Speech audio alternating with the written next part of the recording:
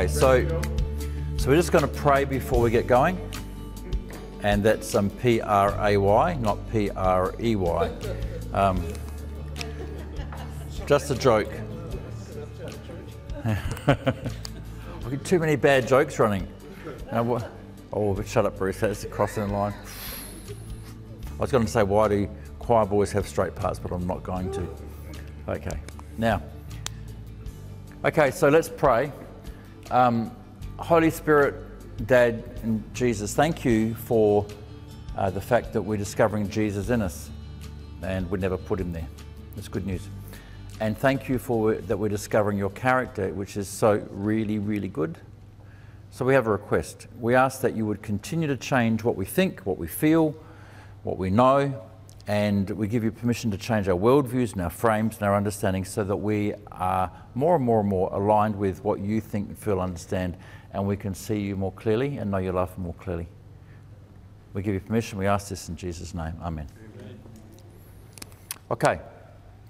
So what we've done is we've spoken about the Dad and the Word Jesus and the Spirit, and that they're love, correct? Right. And then we've spoken about the pre-creation purpose, correct? And then we've spoken about that we're in creation, and this was all done, it was made in through the Word, and he gives it life and sustains it, and that there's a thing called darkness, which is life without love, and that he has now entered this, and he's plunged into this, and he's recreated humanity as the new Adam in himself. And the core of the gospel is whatever happened to him happened to us. So we killed him, and who did we kill? Ourselves. Pretty good move, wasn't it? And, you know, it's a classical jiu-jitsu move, you know, use their strength against them. So now, and then we've said they'll do whatever's required to get us there, and that we were forgiven before creation, and they've set up furniture in our mind and structures to help get us there. And this has culminated in a thing called the New Covenant, which is your relationship with Father, Son and Spirit is written down and can be stuck on your fridge. How good is that, right? So it's there. Now, that's the backdrop, and what we're saying is they are non-negotiables, okay? I'm not going to break any of those, and I don't want anybody who wants to argue with me to break one of those. So if you want to argue with me and say, Bruce, I'm really sorry, but the Father turned his face away from the Son, you're like in another land. I can't even begin to engage you. It's like me saying, have you stopped beating your wife? Well, it's a wrong question because I don't beat her. Well, just answer my question, yes or no. Have you stopped beating your wife? Well, I can't answer your question because it's the wrong frame. You with me? You ask a question, you know, well, did the Father turn his face away from the Son? I can't even begin asking your question because your premise is on a false premise, right? According to me, according to the ancient church. Okay, so these are the foundations I'm not going to give ground on. And then we enter the love story in reality, and for the love story to become real, we had to be made. So let's start forward with creation forward. Let's start with creation. Let's look at creation. Let's look at Adam and the fall of Adam. And what we're going to go in with granularity is what happened to Adam. Why are we doing this?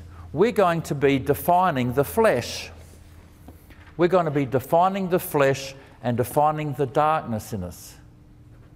And then what are we doing that for? Because when we've defined the flesh and we've defined the darkness, which is, this is the gospel, we are in Christ. Remember, this is based around John 14:20. Jesus says, I'm in my Father. So Jesus being in the Father, we've gone through. Now we're going to go, we are in Jesus. So we're part of the creation. That's the next step. The next section after that is Jesus is in us, which is the incarnation and what he worked through. So before we go into the fact that Jesus is in us and what he worked through in his incarnation, we're now in a frame with a backdrop that we've spent time developing. We're now in a frame to look forward at creation. Let's start at creation. Let's come through. Let's look at what Adam built in his brain, right?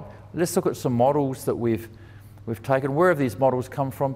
They've come from me sitting with damaged Christians over the years and looking at repetitive structures and then building them and realising, hang on, this goes right back to Adam. It's not new. So let's look at these, and then let's come a bit further forward and let's look at this in history and the unfolding of it, and then you can say the development of the flesh. That's this section, which is we are in Jesus. Now, after that section's done, we can look at the work of Jesus, which is he is in us. That's the third section. And the fourth section in this first tranche is in that day. John 14:20 says, in that day you will know that I'm in the Father, you are. Well, in that day's last. That's the fruit of Jesus and what we're living in, and then we can talk about the unfolding of the gospel in ourselves and history. So let's come back. Creation is in Christ. Let's look at creation. Let's look at Adam. Let's look at Eve. Let's look at Satan. Let's look at our fallen mind, and let's look at the development of that in history. So all of creation was made inside the eternal Son. Remember, it's inside Father, Son and Spirit, like a womb. It is not, in terms of Greek philosophy, it is not in terms of that separated. It is not God and the universe. It is not pulled apart. All right? Get that really, really clear. The universe, all of it, and all of its beings, without exception, are made, given life and held together in, through, by, for the Word, eternal Son, Jesus Christ. Now, Colossians 1. And remember this word in, where they've got in is translated or given by in the English translations, but the Greek word is en, in. For in him all things were created that are in heaven and that are on earth. Okay, different realms. Whatever you call angels, whatever you call aliens, whatever you call other life forms, heaven and earth, visible and invisible, and doesn't matter what level of power or stratification you put through it, all of them. All were created through him and for him. Okay, so that's pretty good. So you've got all the beings on all the planets, whatever they are, and you've got all the stratification of power above it. Everything is made in, through, by, for, with the Word. John 1:3. All things were made through him, and without him nothing was made. So that's just the beginning.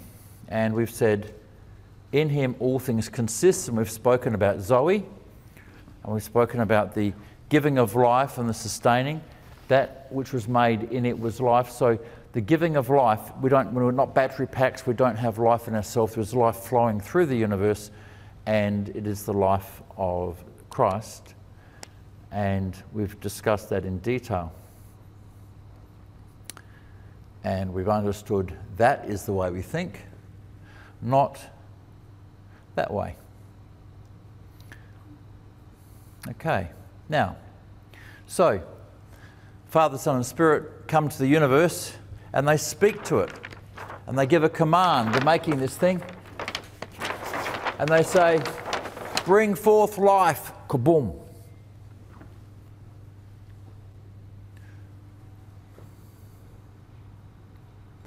So they speak to the universe and they go, bring forth life. Let there be. Let there be. And you go through Genesis 1, there's a speak, and then it happens, and it's good. They command it, speak it, and they speak to the universe, whatever the universe is, and it's bringing forth life, or whatever it is in command. Now, I'm not asking we ascertain this story in a scientific fashion.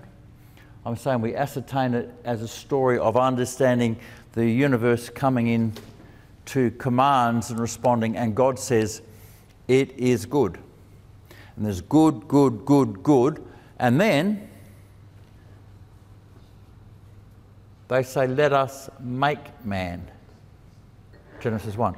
Notice the difference from giving a command to the universe and the universe having emergent life, and notice that there's a difference where they're actually making man. I'm not going to drill into that, but some people will pick up the cues there and we can talk maybe more later. But command, good, good, good, and then very good. Not bad? Now, let's come back before we go any further. What was the pre-creation purpose? Was it that we're caught up in their life, that we know their love? Yeah? Okay. That's pretty good. Okay, so let's continue. We've got a problem. We've got a problem. It says in Genesis 2, it's not good that man is alone. Now talk about a Jewish understatement, a massive Jewish understatement. It is not good that man is alone. Hang on. You're meant to be, your pre-eternal purpose, which we've dragged out of the New Testament and we've laid out as point number 2, the pre-eternal purpose is that you're meant to be caught up in these relationships. And now you're made and you're alone. Well, what do you mean alone? Well, in Genesis 2, you've got what's called the meeting place, the council of God. You've got Yahweh, Elohim, all the angels in Eden, the whole flippin' lot, and man's alone. Yahweh, Elohim, plurality, and then you've got alone. Is that in line with the pre-eternal purpose? And they've got this understatement verifying it. It's not good that man should be alone. And people say, oh, Bruce, look, you're getting that wrong. It's about man not having a wife. I go, really? I go, yeah. God's not into bestiality because he brings animals to him. Oh. It wasn't about that. It was about man's alone in the middle of plenty, and they bring the animals to him and it doesn't work. So they make him a wife.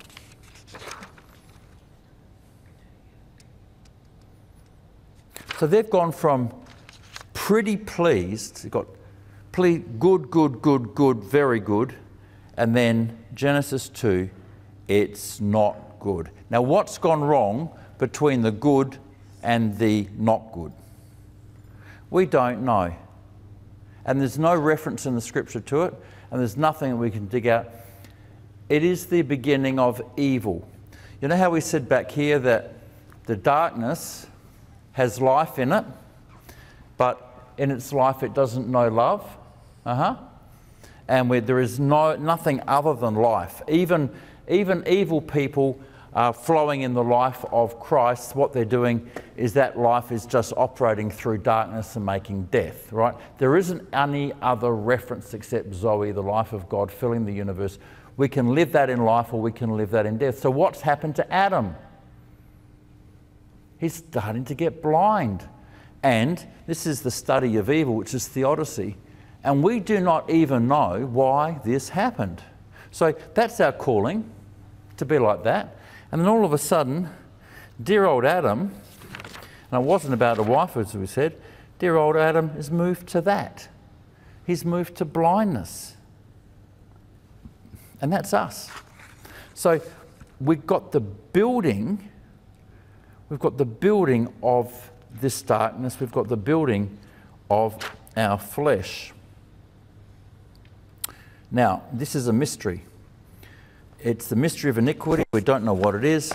And this mystery is going to be met by another mystery. The mystery of aloneness will be met by another mystery, the mystery of godliness, the incarnation. God coming into our darkness, into our flesh. We don't know how it happened, and we even don't know how the incarnation's going to occur. He appeared in the flesh, was vindicated of the Spirit, seen by angels, preached among the nations, believed on, and taken up into glory. We don't know how we became blind, and we don't know how the incarnation occurred. So, if I was meant to be caught up in relationship with Father and Word and Spirit, Father, Son and Spirit, and I'm made for that, yes, pre-eternal purpose, and now I'm blind and I can't see and I'm alone in the middle of plenty, what's going to go on in my soul? I'm going to be looking for a relationship. I'm going to be looking for something. I'm going to be needing relationship, and I'm not going to be getting it. What's going to go off? and we start meeting ourselves. What we meet, we were made for spiritual attachment relationship in us, and we're complete when that is flowing, but all of a sudden we meet an emptiness. We were made inside a union for that union, and now we're blind to it. We were made for a familial relationship, and now we don't have it. In modern lingo, we call this attachment. So, to turn away, and whether Adam turned, we don't know what happened. Paul Young uses different language. I can't put granularity inside it. When we come back, we hit with this wall that Adam was alone. But to be alone or be blinded, this occurs within the fabric, the structure, the holding of what should be in our spiritual attachment structure. So to close off, to be blinded, to turn away, and our aloneness, that sits in an echo. It's sitting in a frame, an echo of what we were called for. Ouch. I have inside me, I'm meant to be your son. I'm meant to be in union with you. I'm meant to be held by you. And even if it's pre-verbal, even if it's not in words, and the aloneness sits against the echo, the calling of your sonship and your daughterhood. So I look at Adam's aloneness in Genesis 2, and I see the beginning of what we call our black hole, sitting there.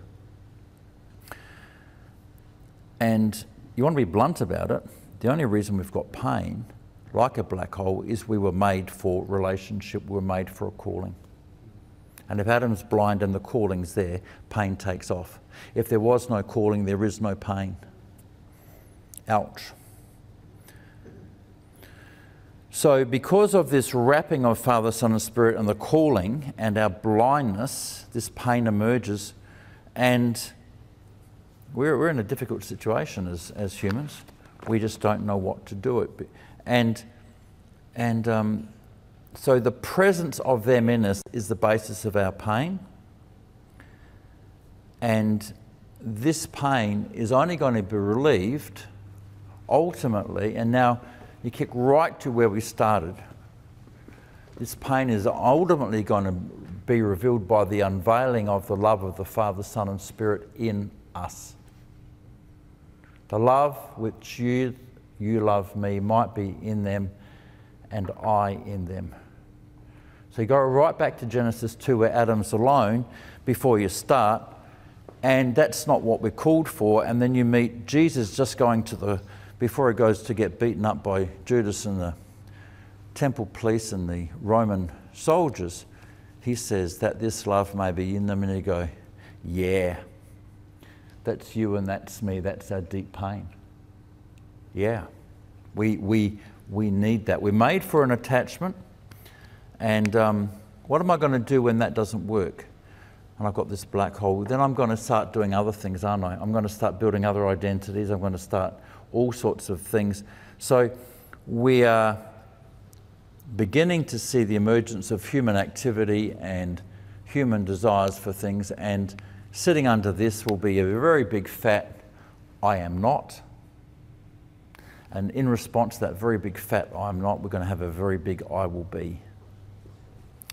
So that's just the beginning, and we're going to unpack that in the mental health section. This is just looking at we're in Jesus Christ. Now,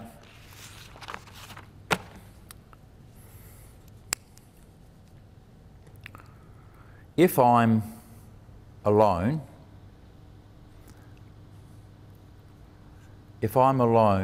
and I've got pain, and I don't know very well at relating, what am I going to do to you when I'm in pain? And do I have the capacity to make you another? Where are we For example, with the sacred presence that I'm acknowledging Christ is in you, you're part of me, I'm part of you. Where is that? It's gone. I'm alone and I've got pain. I've now got the capacity to other you. While I'm alone, I have the capacity to do violence to others. Because you're not part of me. There's no connection. No connection. And you go, wow, this is pretty fundamental. This aloneness of Adam, this enables us to do the violence that we ultimately do to Jesus. We make another and God comes down, we other and we kill him. But through human histories, we make others of people and then we kill them. Now this making of others, this is just the beginning. This is just the beginning of the othering, because we're going to be talking about the development of a conscience. Now, you combine deep internal pain, where I've got my pain and I'm separate from you. You combine that with me having a conscience, which is the capacity to say good, bad, and to split and granularly divide people to where you're no good, and you're no good, and you're no good. I can other you, and then I can judge them, and then I'm validated in the killing of you.